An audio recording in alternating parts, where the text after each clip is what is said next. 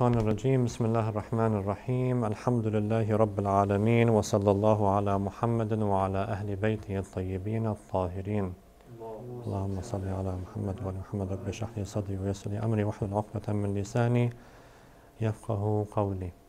Assalamu alaikum wa rahmatullahi wa barakatuh, dear brothers and sisters.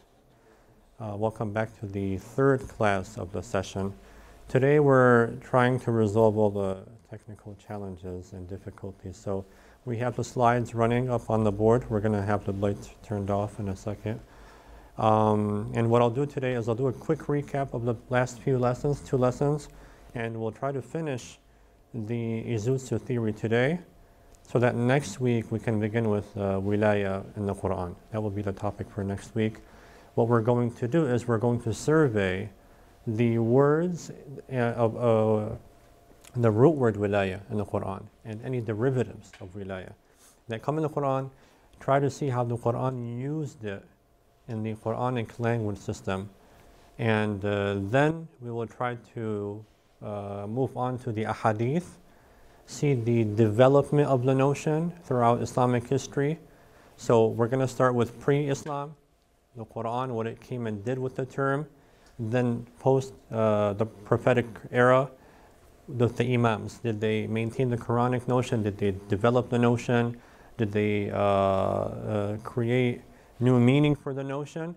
So we'll try to understand how Walāyah developed with the narrations, and then we're going to move on to the different schools that also use the notion of Walāyah, such as the schools of mysticism, Sufism, sainthood. Walāyah is a central concept in the school. And also jurisprudence. The jurist has Walāyah. From this idea came Walayat al-Faqih, the authority of the jurisprudence. So this notion plays a central role in Islamic thought, and we're going to see this development throughout the next few sessions, inshallah. So today we'll finish Izutsu, quick recap, and that, try to understand his theory about language, and then next week we'll begin using his theory to understand the notion and this development within the Islamic milieu. So we're going to begin with the slides right now. And maybe a bit dark over here. But whoever's on Zoom can follow me on Zoom, and whoever is not will follow over here. So this is a summary of what we're going to go through with this presentation. We have Professor Izutsu's approach to language, his linguistic approach. Obviously, he based his theory on Quranic terminology and the Quranic language system. We're going to see how Izutsu divides words into focus words and keywords and semantic fields. So we're going to see what that means in a little bit. Then we're going to talk about the development of Islamic concepts, Allah in pre-Islamic, Allah as an example, and al-Dahr as another example. We're not going to go through all the Quranic terms. We just want to use a few terms, try to understand how Izutsu applies his theory to the Quran so that we can take the application and theory and try to apply it to Walāyah. Now, he hasn't applied it to Walāyah. And according to my knowledge, no one has so far. So there are a few studies made on Walāyah, like Maria Dakake, the charismatic community. She wrote a good book. She dealt with Walāyah Quranically, historically, and through ahadith. Professor Amir Muezzi, also in his The Spirit of Shaykh Islam, dealt with Imami Walāyah, but he kind of took an approach similar to Corbin's approach, a more metaphysical approach, not necessarily what Izutsu is trying to do. And there are a number of different books and articles written on the notion of Walāyah, but none, from what I understand, treated it from the viewpoint of Izutsu's theory, trying to understand how the development happened of the notion and how it was applied to the Islamic worldview. So we're going to have 2 examples, Allah and al-Dahr, and then we're going to go to etymology. That is going to be next session. We begin with the linguistic definition of Walāyah, and then we move on to the Quranic definition of Walāyah, see how it was used, how many verses used it, and after that we'll move into the ahadith, inshallah. So moving on to the next slide, this is an introduction. This was Izutsu's definition of semantics. We're gonna go through this very quickly. Semantics is an analytical study of the key terms. Let me lower this over here. Okay. Is an analytical study of the key terms of a language with a view to arriving eventually at a conceptual grasp of the Weltanschauung, which is German for worldview. It's not technically worldview. It's more precise than that, because there's no English equivalent for it. They use the German word. So in studies, you're going to see Weltanschauung used in English text because it's a more precise description than worldview. The Weltanschauung, or the worldview of the people who use that language as a tool, not only of speaking and thinking, but more important still of conceptualizing and interpreting the world that surrounds them. So again, we understand from the past weeks that words are defined in relation to one another. There are linguistic systems. Two kinds of meanings that Izutsu talks about: basic meaning, relational meaning. These are all mentioned in the text that I suggested the students read. So this would, that would give an explanation of what this is. So basic meaning is when the word is looked at on its own, such as over here, kitab, by itself just means book. But when it's put in a linguistic system over here, it's connected to Ahl, Nabi, Wahi, Tanzil, Allah, and they're all connected together in a semantic field. This circle represents a semantic field. This is a word connected to other words. It gains meaning in relation to those words. So this kitab here means something very different than what that kitab over there means. And the Quran is filled with this, basically. The notions of the Quran and the words that are used in the Quran, they are to be looked at not only linguistically, but they have to be seen in relation to the other words that are used in order to understand their context. So, very quick recap. There are focus words, and this iman over here represents the focus word. Basically, it's one of the main words that the Quran founds its thought upon. And then around the focus words, you have keywords, which are connected to that focus word, and it gives the focus word its meaning. Obviously, the keyword also gains meaning with that connection. So when you have iman connected to something like tasdeeq, belief, so or assent, basically, not just belief. Iman is belief. Assent is a more like an affirmative type of belief, where you are certain of that belief. You don't just believe something. You are certain in what you believe in. So iman is connected to Allah. Again, you say a mu'min in the Islamic context, God is in the picture. If you say mu'min and specifically Allah, as the notion Allah, not just God in general. Over here we have positive keywords and negative keywords connected to the focus word. The positive is in blue, negative is in orange. This is a point of unity. It unifies all the different notions and it puts them together to give one understanding. And these are what we call here principles of differentiation. Basically, they stand independent from each other, but together they form this one meaning or this deeper meaning of this notion that is spoken about. So focus words of one field can be keywords in another field. Kufr was a keyword in the previous semantic field that we spoke about. Here it becomes a focus word. So basically, there are words. Now, not every keyword becomes a focus word. Some focus words, some keywords remain keywords and never become focus words. Some keywords do become focus words, like kufr. Kufr, there's a lot of talk about kufr in Quran. It has a lot of weight, like iman and kufr, kafirun, mu'minun, and a lot of notions related to kufr and iman. So even though it was a keyword when, in relation to iman, it in itself comprises a semantic field of its own. And this is an example over here of how the semantic fields are connected to each other. And we have sirat, for example, the path, the way. One keyword connected to it is dalal. You can go astray from the path. And ihtida or hidayah on the other side. So when you talk about the path in Islam, God, and you pray in the Quran, God guide us to the straight path. Now, if a non-Muslim hears that, who doesn't have a background about Islam, when they hear the path, they don't necessarily envision the path to paradise or to hell. They just think of path, and they're thinking, what path are we talking about? In Islam, when you say, Ihdina sirata mustaqim, sirat, path, even though the word path doesn't mean anything related to heaven or hell, but in that context, the Muslim or the person aware of this, his mind immediately goes to heaven or hell and other notions connected to the path that the Quran also talks about. There's sabil al-rashad. There's a path of guidance and correctness. There's ihtida, guidance to the path. There's huda, there's mustaqim, there's a straight path. There's iwaj, a crooked path. So what is a crooked path? What is a straight path? These are all notions, keywords related to the word sirat. They give sirat the meaning that God wants us to envision and to have in our minds. So here we have dalal, so going astray from the path. If there's a path, you can go astray. If you go astray, you go by committing certain sins, by having certain wrong beliefs in your mind, and many different ways that you can go astray in the Quranic context. Now, dalal is connected to sirat.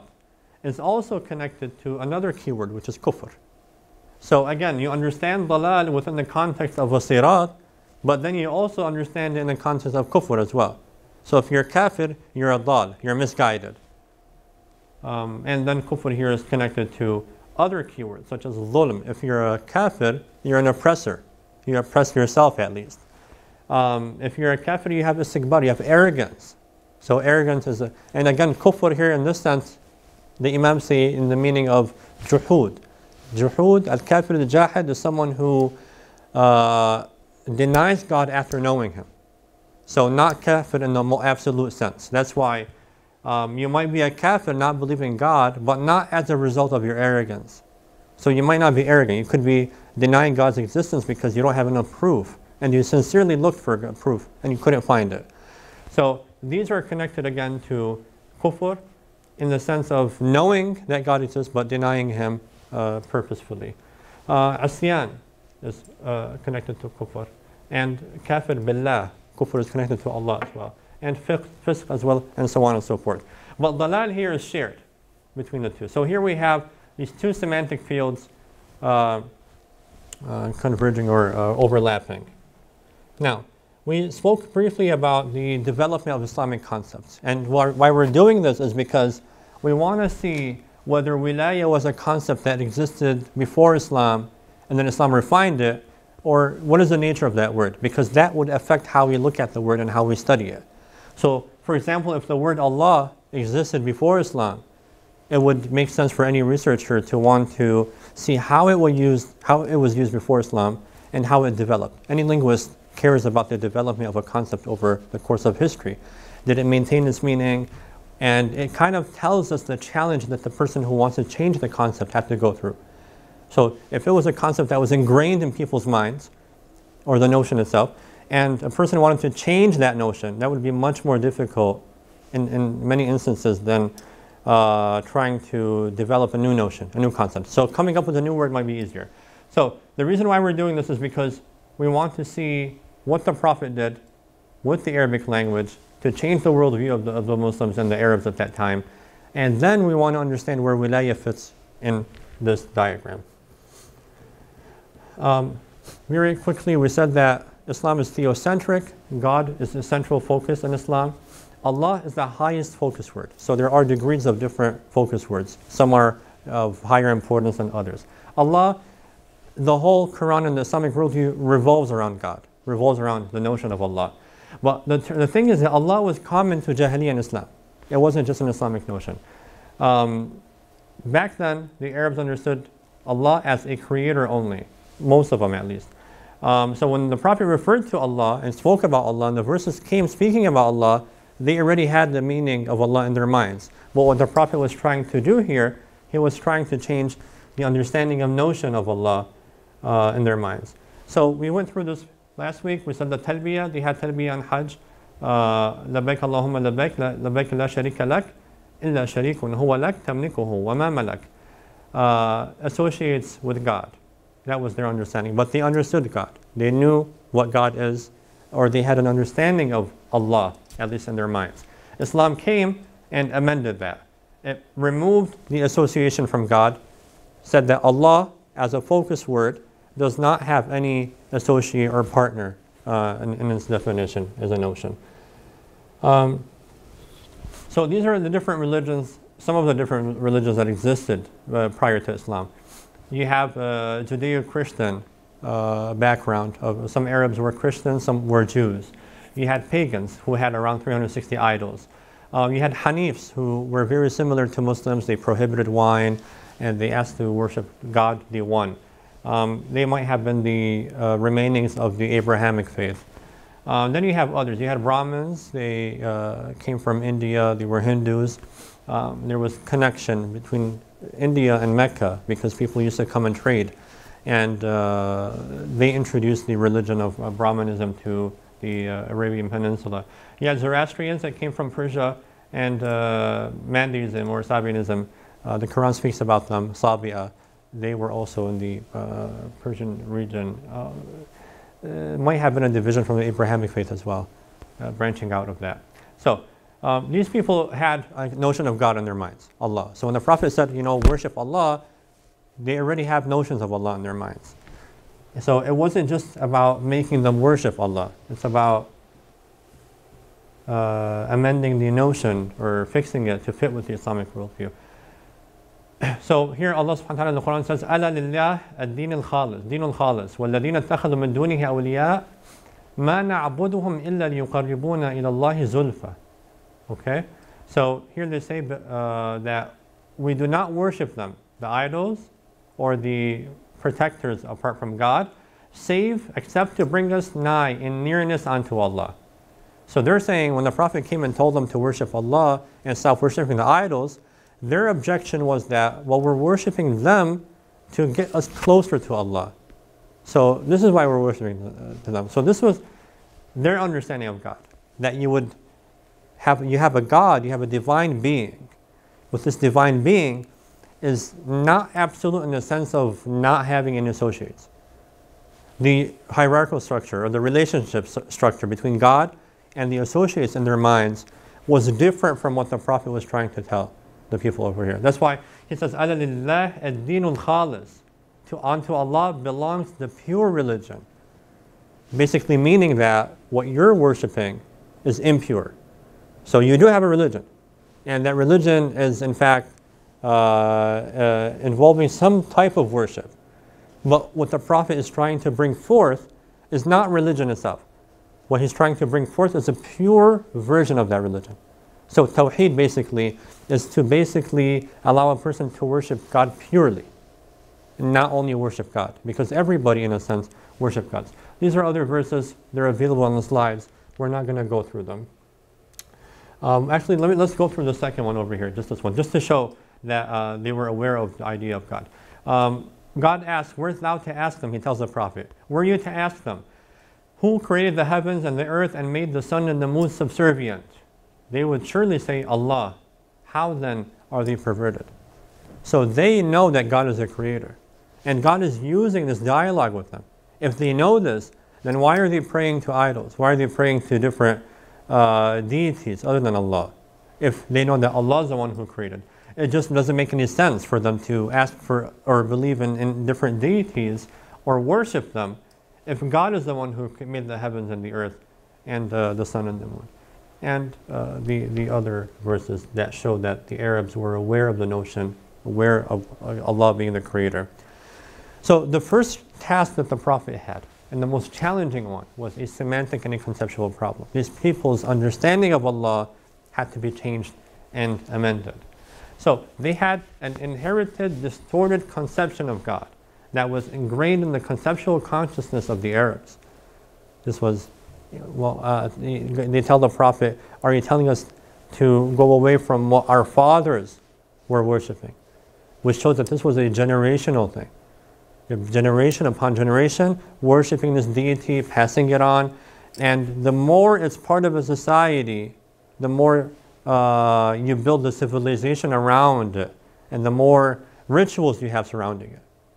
So let's say right now, as Muslims, we have things that have built up for 1,400 years. that have been added to the religion, that have changed and altered the pure religion of God. And to come in to fix this is much more difficult than, let's say, 10 years after the Prophet's demise, when the religion was still pure and still in its beginning. So the Prophet had to deal with this from the time of Abraham, basically, because what Islam claims to do is it brings back the Abrahamic faith, the pure faith. So Christianity and Judaism existed, but in this claim there was a lot of distortion that happened to those as well. So the Prophet's challenge here is not to go back 700 years or so to the time of Jesus and try to restore that, even though that's a long time as well. So you have many rituals, many things that the people build around the notions they've developed. But in fact, he has to go back all the way to the time of Abraham, so before Moses and David, alayhimus salam. So the people's objection when the Prophet was talking to them, قالوا أجئتنا لنعبد الله وحده ونذر ما كان يعبد آباؤنا فأتنا بما تعدنا إن كنت من الصادقين. They were objecting to the Prophet, saying, have you come on to us so that we may worship Allah alone and leave aside what our fathers worshipped? This was their objection. Why worship him alone? And then they asked him to show what he promised of a punishment so that they can believe. So this is the hierarchy of relationship of God and the idols that the Arabs had. Some of the Arabs, obviously, because every idol belonged to a certain tribe. It wasn't, not all of them worshipped the same idols. Every tribe had a specific number of idols belonging to them. So God here says, and most of them believe not in God, save that they ascribe partners unto Him. وَمَا يُؤْمِنُ أَكْثَرُهُم بِاللَّهِ إِلَّا وَهُمْ مُشْرِكُونَ. So they have iman in God. They are mu'mineen in God. But at the same time, they are mushrikun, because they have associates. So you have man over here, and you have Allah, but you have to go through these associates to reach Allah. Or they might even be on the same level. So Izutsu says, in the realm of the supernatural beings, the acknowledgement of the position of Allah as the sole Lord of the whole universe deprived all other so-called gods of all reality. They were now mere names, not corresponding to any real entities existing outside of language. So when you say Hubal as ilah, what the Quran was trying to do here was trying to show that these don't have a reality. They're not connected to any external reality. When I say that this is a wall, I'm not only creating, inventing an idea in my mind, I'm actually referring to a reality. This is a wall here. You can touch it, you can see it. So when I tell you to stand against the wall, you're standing against something real. But let's say I imagine something. I make up a notion in my mind, in my imagination. And I say, well, there's an imaginary line over here, step over it. There is no reality to that line, except in the minds of the people. And therefore, it has no real effect. It has no significant effect on the individuals. So basically, what these idols were, they were these gods that were invented in the minds of the people. You would pray to them, but really you're not praying to anything. You're just names. But in the minds of those who worship them, these had realities. When they prayed to Hubal, or when they sacrificed something for him, and they asked them for something, they truly believed that they were being heard, and their prayers are being answered. But in reality, what they were doing is that it was only their imagination. So this shows that human beings are able to imagine things. They have this imaginal faculty, which philosophers, Islamic philosophy talks about. And at the same time, we can divide the imagination into imagination that's connected to reality and imagination that's not connected to reality. And there's a very negative effect if we follow the imagination that's not connected to reality. And if we want to take this even further, if we look at the virtual world that we live in, virtual reality, that has a direct connection to this notion over here. We live in a world that's based on imaginary worlds, virtual worlds. They're not real. But we treat those virtual worlds as if they are real. And we base our lives and our convictions and beliefs on whatever is shown. Like virtual reality, for example. If you wear that, a goggle or glasses and you play that game, you actually think you are in that virtual world, even though you are not.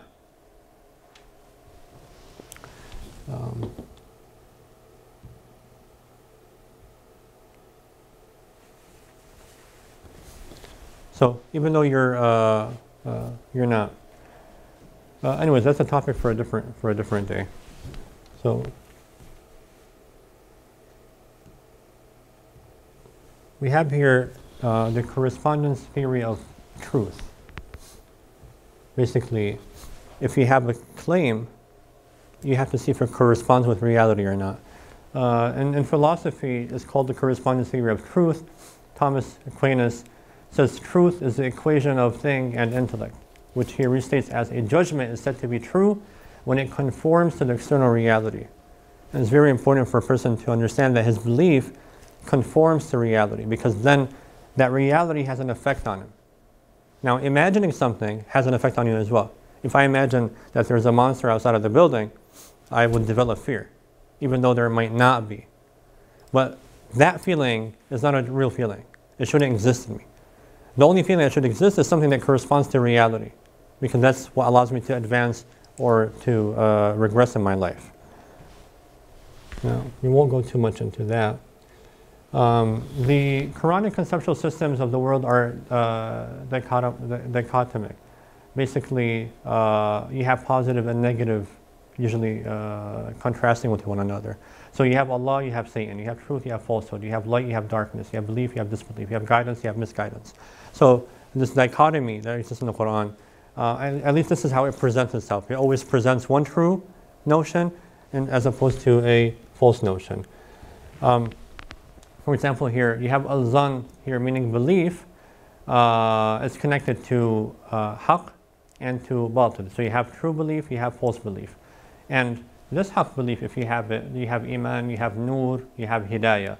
The batil, if you have false belief, you have kufr, you have dalal, you have zalam. So that's a negative state that you live in. This is the positive state that you live in. This is reality, that's falseness and imagination. So basically we can say that one objective that Islam came to do was to conform man to reality, or conform him with reality, to reality. And remove him from false imaginations and delusions in his life. وَالَّذِينَ كَفَرُوا أَعْمَالُهُمْ كَسَرَابٍ بَقِيعَةٍ يَحْسَبُهُ الظَّمْآنُ مَاءً حَتَّى إِذَا جَاءَهُ لَمْ يَجِدْهُ شَيْئًا وَوَجَدَ اللَّهَ عِنْدَهُ فَوَفَّاهُ حِسَابَهُ وَاللَّهُ سَرِيعُ الْحِسَابِ. Again, telling the people, trying to instill in their minds that what you believe in is an imagination. It's nothing real. As for those who disbelieve, their deeds are like a mirage upon a desert plain which a thirsty man supposes is water, till when he comes upon it, he does not find it to be anything, but finds God there. So again, instilling in their minds that this is an imagination, this is false, repeating it to them, and telling them that, you know, just a person when he looks at the mirage, he really thinks it's water. So you really think that these gods do something, but it's not, they don't. There's only one absolute being that affects and has effect in this world. In Jahiliyyah, we're running out of time. I think we've passed the time mark. But very quickly, I think there's a few more slides left. They believed Allah as being the creator only from birth, and then they have their lifetime, and then they die over here. That's the end of life, basically. And then what controls what happens during the life is what they call the dahr. And the Quran speaks about dahr in multiple times. So life is terminated here. The dahr is the cause of human misery. Because once you're born, you become attached to things around you. You become attached to your family, your loved ones, your friends, your house, and so on and so forth. What does death do? Death separates you from that. And it ends over there. And what that means is that throughout your life, you're just living a life of misery. You have troubles, you have hardships, you have difficulties, because that's what comes with life. So the Arabs, whenever they wrote poetry, and whenever they viewed the world, they had a very pessimistic, negative understanding of the world. Very negative people. Always blaming dahr for ruining their lives and destroying their lives. Sort of what we have right now in a sense, to a certain degree. A lot of people, say, what's the point? Or, why is life so harsh on me? And a lot of difficulties people are going through is because of their understanding of the world. And again, it really plays a big role in your understanding, and we'll get to that later. We'll see how much ideation, the philosophers spoke about ideation, how it influences a person's feeling and his behavior in the world. So Islam came, and the Prophet ﷺ came and said that, you know what? Let's change this model. This is not really what happens. We are born, and Allah is the one that creates us. That's first of all. Secondly, death is a station. It's not the end of life. After death, you continue to live. And then you have, after life, you have al-sa'a over here, the judgment day, then you have the hereafter over here, which is an eternal life. So, in this world, it's called dunya. This is a temporary abode. Hereafter, eternal abode. And Allah presides over all of this. So Allah is not just a creator. Allah is involved in every little thing, every minute detail of your life. He's involved in it. He's watching you, He's listening to you, and He's providing you with sustenance, and you can always resort to Him. So you're part of this absolute reality that's an infinite reality, basically. If you believe this, it would change your attitude in life. Believing that there's an afterlife, you think, okay, if I don't do good in this world, at least in the afterlife I can have a good life. I can go to heaven, and heaven has everything I need. And so on and so forth. Just having that idea in your mind changes your behavior, changes your mood, changes your aspirations in life as well. So this came, and Allah Ta'ala is also a just God. So His system is a just system. That way, anything bad happens in your life, and you see in the Muslim consciousness, whenever something bad happens, they say, oh, well, Allah will take care of this. Allah will deal with this. May Allah deal with it. And they'll even pray to God, deal with this with your justice. So it allows them to treat their problems and deal with their problems in a different attitude. So these are different relationships that the people had with God during their time. There were the Christians, various sects of Christians who believed that Mary was mother of God, for example, and those who rejected that. And the Jews, some of them in the Arabian Peninsula, believe that Israel is the son of Allah, according to the verse. So a lot of these sects have disappeared, and they don't exist anymore. So they don't represent sects that exist in the Christian world or the Jewish world right now. They were peculiar to the Arabian Peninsula. So Ibn Arabi, for example, says that every human being is in an essential state of worship, whether it was God or any other deity, whether they're conscious of this worship or not. So even an atheist is in a state of worship. What Islam came to do is not to establish worship, but it came to correct, rectify, and purify it. So basically, direct the person towards the highest and purest form of absolute realization, or God consciousness, basically. So a new belief system regarding existence was introduced. The one and only God was established as the supreme deity, and as sole source of all human actions and all forms of being in existence. Existent concepts were rearranged and allotted new meanings. New concepts were introduced, and relationships were established between both. One of those relationships is Walāyah. This is the end of the slides. And one of the relationships that the Quran introduces, is there a light switch behind you, if you don't mind? No? Turn the lights on, thank you. So one of the relationships that the Quran introduces is or actually it bases all of the relationships between man and God and other types of relationships is based on the notion of Walāyah. Whether it was mystical, existential, even between families and inheritance. The notion of Walāyah is introduced. A whole different social relationship system was introduced by Islam. And the Imams tried to develop that, and other groups that benefited from it. And this is what our lessons are going to be based upon. So, inshallah, next week, we're going to go into the linguistic, etymological understanding of the notion. And then we're going to move on to the Quranic one, see what the Quran presents Walāyah as, the relationship between God and man, God and man and Satan, man, and we'll see those different types of relationships in the Quran. And then we're going to move on to the ahadith, inshallah. Walhamdulillahi Rabbil Alameen, wa sallallahu ala Muhammadin wa ala alihi tayyibin at-tahirin.